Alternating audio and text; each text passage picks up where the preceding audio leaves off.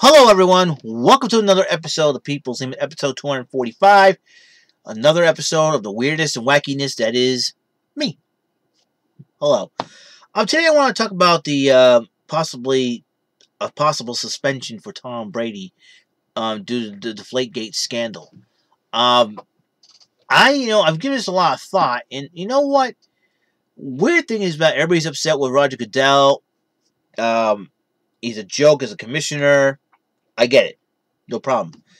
But I'm gonna make a little bit of suggestion to all my Patriot fellow Patriot fans out there who love the Patriots so much, who love Tom Brady, and I think I have a surefire way to send that message without you guys people getting arrested, people getting killed, people starting fights. Here's how you do it. Now, let's just say the opening night against Pittsburgh in September. If Tom Brady is suspended, let's say if he's suspended for more than 6 games or more, or up to the whole season, every Patriot fan should wear a Tom Brady jersey. And once they see Roger Goodell walk out onto the field, Gillette Stadium, they don't cheer, they don't boo, they don't even clap, they don't even want to say anything to him.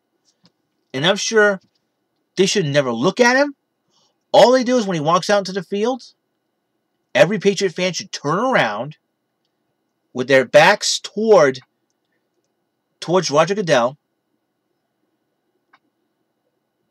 hold up signs, and make sure the sign is facing the camera, right side, that support Tom Brady. Don't bring in signs of Roger Goodell's a joke, the NFL's a joke.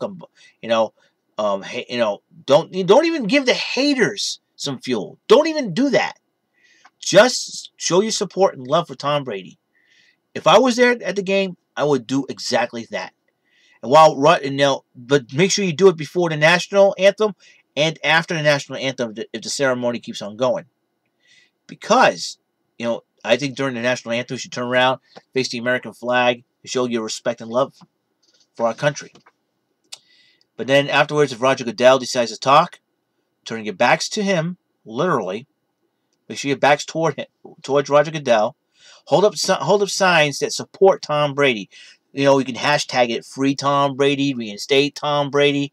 Tom Brady's innocent. Tom Brady is the GOAT, the GOAT, greatest of all time. We love Tom Brady. Show your support for Tom Brady. And that's what I think, I think that's what all Patriots fans should do. When you go to Gillette Stadium, if Roger Goodell ever dares step inside the field at Gillette Stadium, everybody should turn their backs to him. Don't even throw things at him. Don't even yell derogatory comments at him. You send a strong message. There's a saying, actions speak louder than words. Sometimes they say silence is golden. Don't even cheer, boo. Don't even clap. Don't even applaud. Not even a golf clap. This only should happen if Brady's suspended 6 games or longer. Now, if it's 1 or 2 games, all you can do is hold up the sign. Don't even look at Roger Goodell. Hold up the sign that supports Tom Brady. Don't even, block your faces that way. Don't let Roger Goodell see your face. But then again, Roger Goodell should get the silent treatment from the New England Patriots, plain and simple. I did my complaining. I said Roger Goodell's a joke as a commissioner. They should fire him and all that.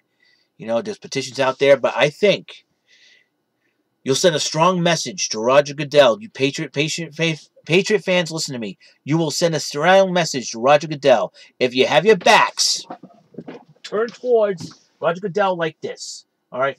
Anybody makes fun of this bald spot, they're gonna get a good atomic wedgie. And I mean it. Just kidding. It is a bald spot. Although, you can say, hey, Roger Goodell's hair after he gets done with DeflateGate. That's funny. That would be good. Roger Goodell's a bald spot.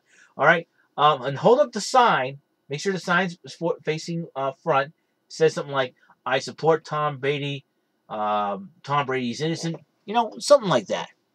You do that, you'll send a message, a major message to Roger Goodell. You know? Even the haters will take notice and go, they're really pissed at the commissioner. They're really pissed at the commissioner. I'm sure they'll be having fun with it, making fun of this, and they say, why? You know, that's what I think will happen. Because if it's more than likely six games to almost a season suspension for Tom Brady, I think that's what Patriot fans should do. Be silent, but send a strong message. Who knows? You earn respect from the haters. I don't know. It's been that kind of week. Be very interested to see how this goes down. Most people want to boycott the NFL. Most of them don't want to watch the football, watch the Patriots. I think Jimmy Garoppolo is going to do just fine. He's got the perfect people to help him out. Josh McDaniels, Bill Belichick, Brady's been mentoring him a little bit last season. So it'll be very interesting to see what Garoppolo can do. And I'd like to see Garoppolo get in there, get some time. Well, that's all the time we have for that. Just came in the mail today via eBay. The Lost Stooges. I have it on VCR, but VCR's got to be old by now, so kick it up a notch. The Lost Stooges. And it's narrated by one of the best film critics ever, Leonard Maltin. I haven't heard from Leonard Maltin. I don't know if the guy's still alive. The guy's got to be still alive. I don't know how old he would be. But Leonard Maltin, a legendary film critic. Right up there with Gene Shalit and Siskel and Ebert. Yep. So that's my idea. And the Red Sox lost again today, 7-1, which, I don't know. It's starting to get very annoying. It's starting to get irritating. They fired their pitching coach, Juan Nieves, yesterday, and they had this with Carl Willis. What you talking about, Willis? You know, as their head coach. So it'll be very interesting to see what happens. Well, my brother Michael's in town. I'm really excited about that. Don't know what's going on. Kind of quiet again. Don't tell me they left the house again. Jeez. I don't know what's going on with my family. They never tell me anything anymore. Whatever. Gives me a little bit more free time. Well, that's all the time we have for the show today. And remember now, I am the first Eric Lima, the next Eric Lima, and the last Eric Lima. There's no other Eric Lima. Not only that, the mall opens at 10. Peace.